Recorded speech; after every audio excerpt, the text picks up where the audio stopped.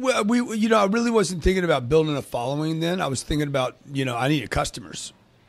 like this wasn't some grand plan. Like I'm the most transparent person out there. Like I wanted customers. I have a big product lineup of things that I know have helped me and that when used that way help other people. So I use Facebook, Instagram, Snapchat, YouTube, LinkedIn, Twitter to get customers. There's no other reason for me to be there. Like if you see me on any of those platforms, I have one goal: to make you my customer. It's the best thing for the customer. Or customer. to make you my partner.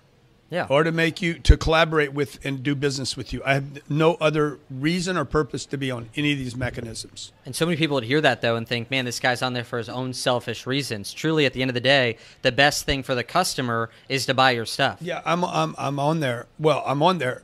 Well, if they don't buy my stuff, I can't get better. So I can't take care of my family. I can't take care of myself. I can't take care of my brand. I can't expand. The most unselfish thing a person could do is expand. Do you think it's selfish to build a following? No, you have to build a following. You need to build a following, right? But that should just come. That should happen. Like if the content's good, if you're consistent, if you're frequent, if you're there, if you keep delivering, the following's going to happen. It's probably not going to happen as fast as you want it to.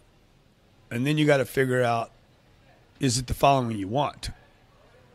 So Floyd Mayweather's got 22 million people follow him. But is it any good? Like I don't know what it does with him. Like does it do business with him? Does it transact with him? I know guys with big followings. But there's nothing happens as a result of the following. So you on the is Floyd rich or is Floyd broke? Which side? I don't know. I think Floyd ends up broke. Ends up broke. If he doesn't, it's not a Floyd thing. It's not a Floyd thing. It's an asset thing. If you don't end up in assets, you end up broke. Yeah. So because you can't keep fighting forever. So if Floyd was watching right now, what would you say to him? Floyd, you need to spend as much time working on your investments as you do in Neiman Marcus or the Gucci store, the Fendi store. Like, he could just invest with you, though, right? He could invest to Cardone Capital. I would ensure that he's a billionaire.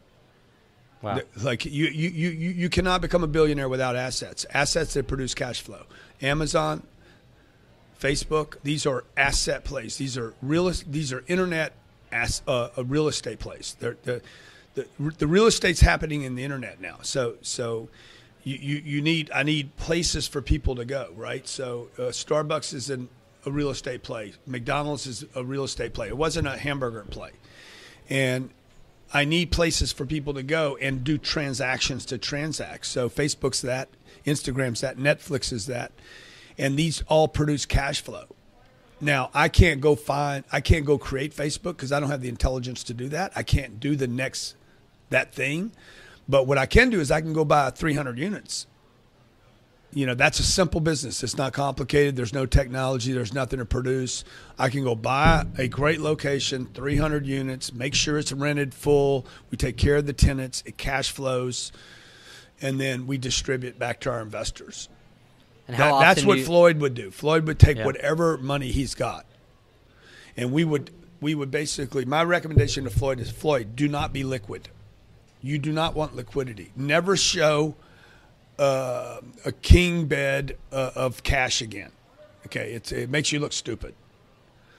Okay, what would be smart is if you show somebody 38 acres of real estate that produces cash every month, and say, look, I own that, and I own this one over here, and I own that one. I met him just 2 or 3 weeks ago.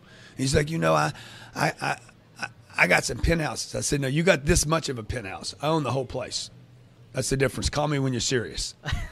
Enjoy Neiman Marcus.